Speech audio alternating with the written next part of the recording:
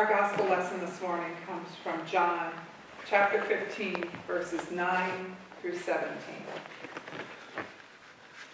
As the Father has loved me, so I have loved you. Abide in my love.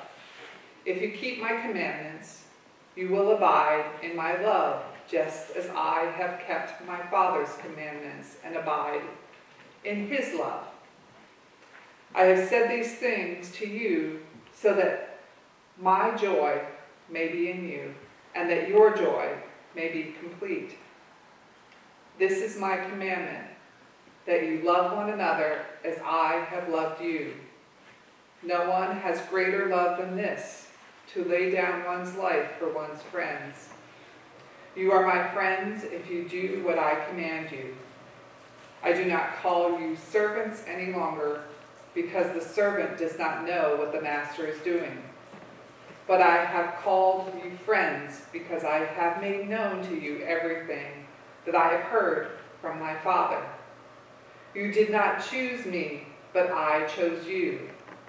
And I appointed you to go and bear fruit, fruit that will last, so that the Father will give you whatever you ask him in my name.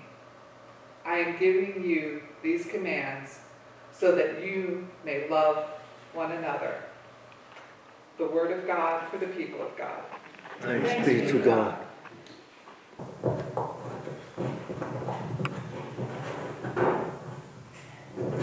right. How do we love one another? How do we not love one another? Thinking about the scripture. First of all, I was thinking about the negative. How do we not love one another? Verse 15:9. As the Father has loved me, so I have loved you. Abide in my love. We do not always abide in God's love. Just thinking about some conversations that I've had over the last few years or even the last few weeks, I can think of remembering times when we protested against housing for the handicapped. NIMBY, remember? Not in my backyard. We don't want those people. We don't know what they're like.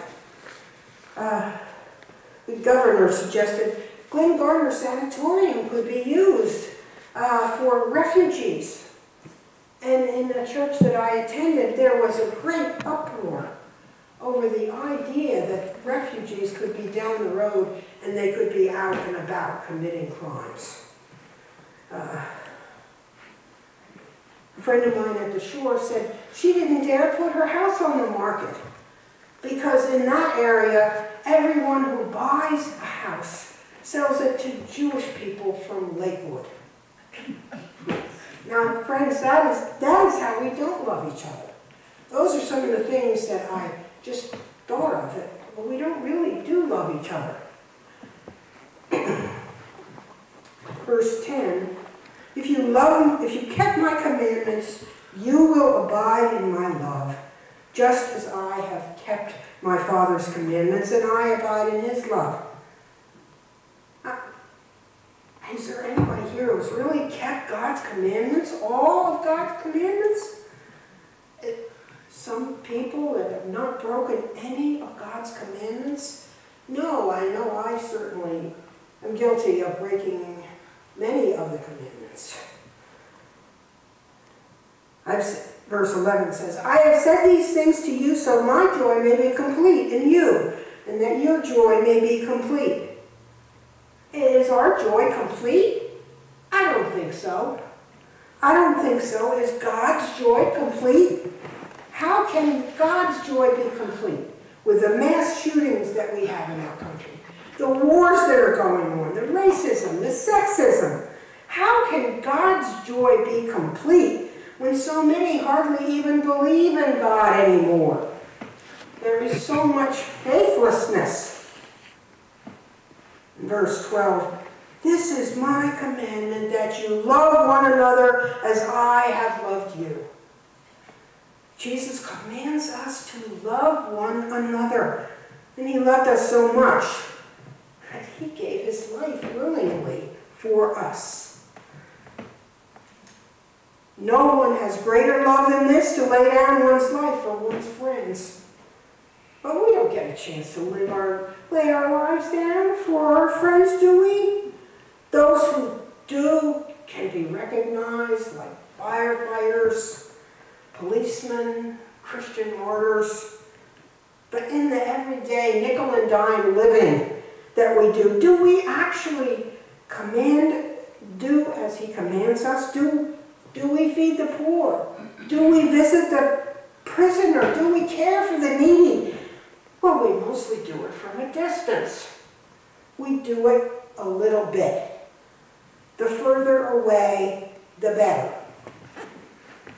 You are my friends if you do what I command.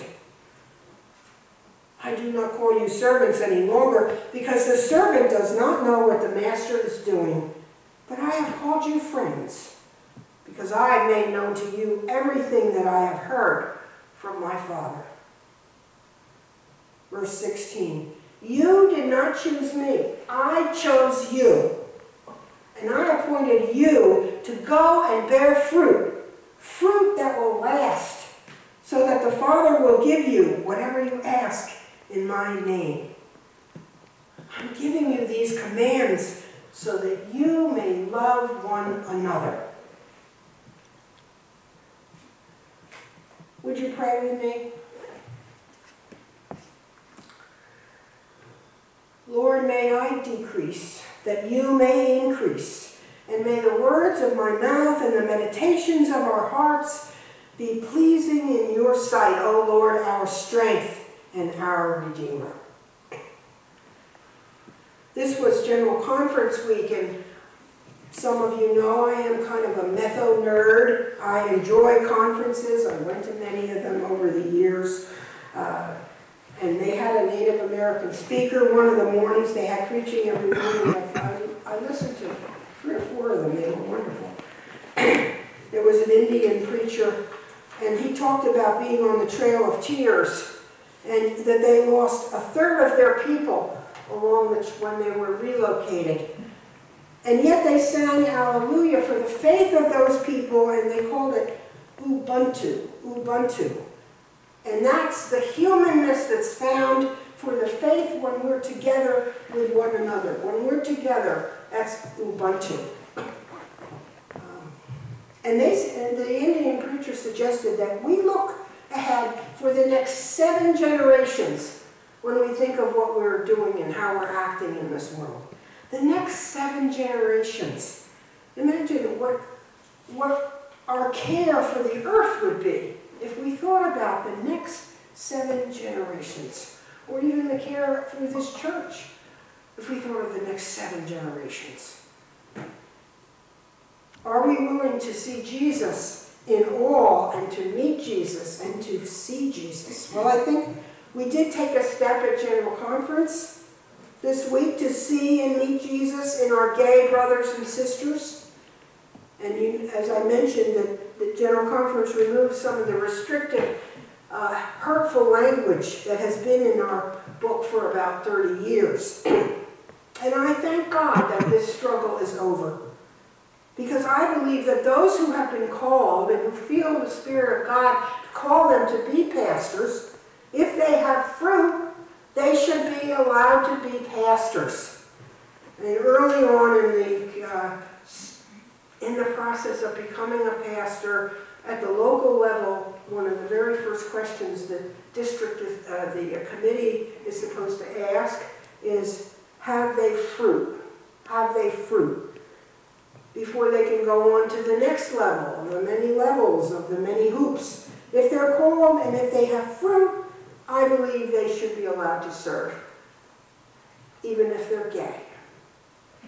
And many of us, myself included, we were ordained and we hesitated because we thought that maybe that wasn't good that we didn't ordain gay people.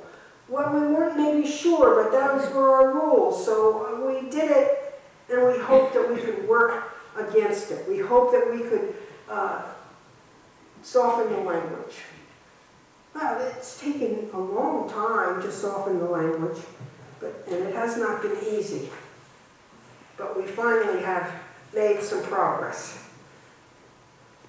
Our scripture begins and ends with this command of Jesus, I command you to love one another.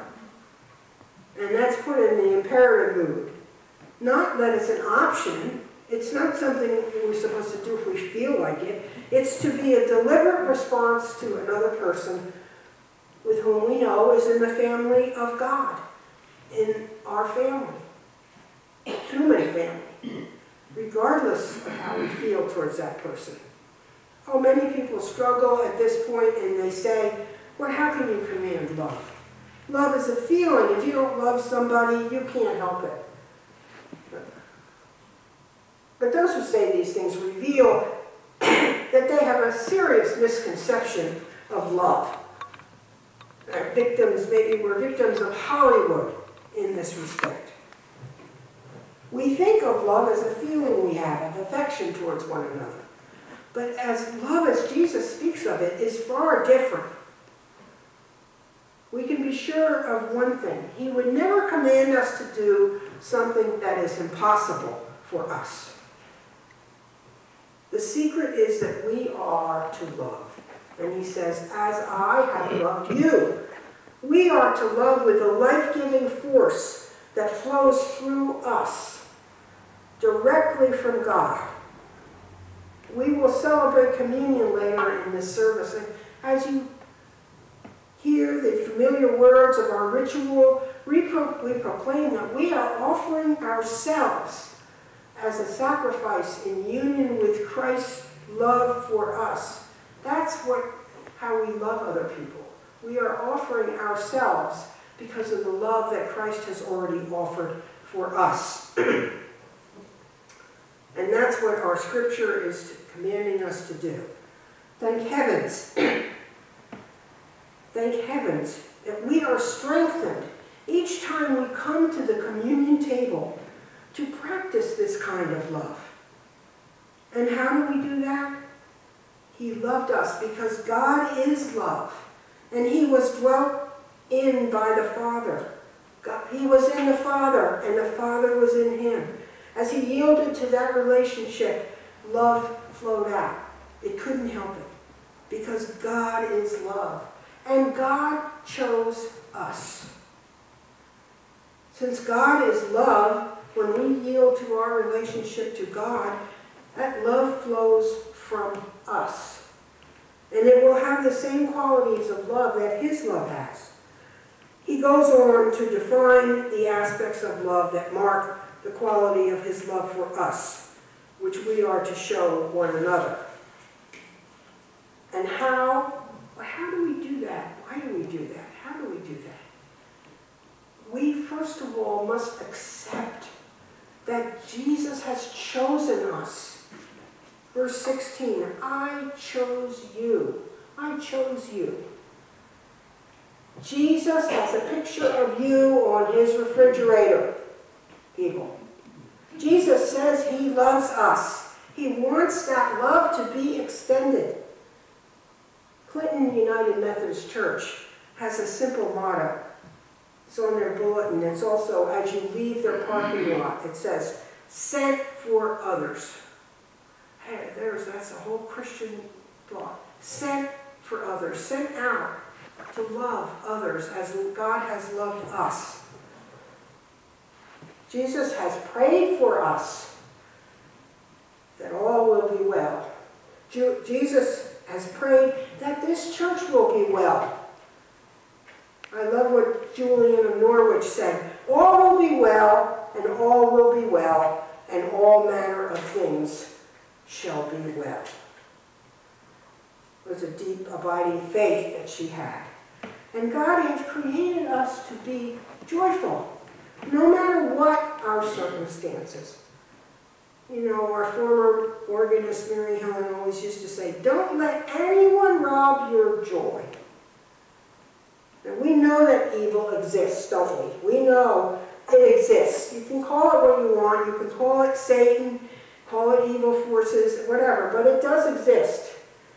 And when faced with an evil or difficult situation, our first prayer should be, Jesus, protect me. That name of Jesus, calling forth Jesus to any situation, that's our birthright as Christians. We call on Jesus to protect us. And in fighting against our own sins of selfishness, a critical nature, pride, gluttony, addiction, I believe we need God's power to overcome them. We will have pain. We will have misery. It's a fact of human existence. We are not promised a rose garden, but we do know that no matter what, Jesus loves us. And Jesus has already declared that he is our leader and we are on his team. Thanks be to God. And in the middle of something awful that we didn't ask for, we don't deserve, we lean on God to be with us and walk beside us. He promises that he will, and I know that he does. As Hitler changed Germany in 6 short months, he took the crosses out of the church and replaced them with swastikas. Bonhoeffer gathered the German pastors together in what was called the Confessing Church. They would not pledge allegiance to Hitler, but to God. And their allegiance was to Christ, not the state. And friends, our life in God is a life apart from the many things that tug at us as humans. Our allegiance is not to the state. Our allegiance is to Christ. It's a life set apart for being God's son and daughter. It's a life set apart for living in God's kingdom. A life of allegiance to Christ. A life where Christ's almighty power can flow through us and we are able to love others. And this is the life we as Christians need to accept and cultivate and practice. And today, my friends, my brothers and sisters, Jesus continues to command us to love one another with that life-giving force. We will have pain, we will have misery, but Jesus is on our side, and we are together in the Ubuntu. We are together with one another, whether we are on the trail of tears or we are here in our dwindling sanctuary. We are together. Is there something you're facing today? A decision about a loved one? You're waiting for a medical test? A plan of your future life? My friends, Jesus loves you and has already prayed for you. And Jesus has prayed for your situations. So this week, when something comes that you didn't request, you didn't want, you don't know what to do about it, remember, Jesus has already prayed over you. You abide in his power and goodness. He has chosen you. He will protect you from evil. His love will help you love others, even those who are unlovable. Our lives must proclaim that Jesus Christ alone is our priceless treasure. Amen. Now go into the world, the people of God, having heard a word from God. Beloved, may God bless you with the strength to love one another as God loves each and every one of you, that you may find the complete, total, and everlasting joy that comes when we abide together with God, who is love. Amen.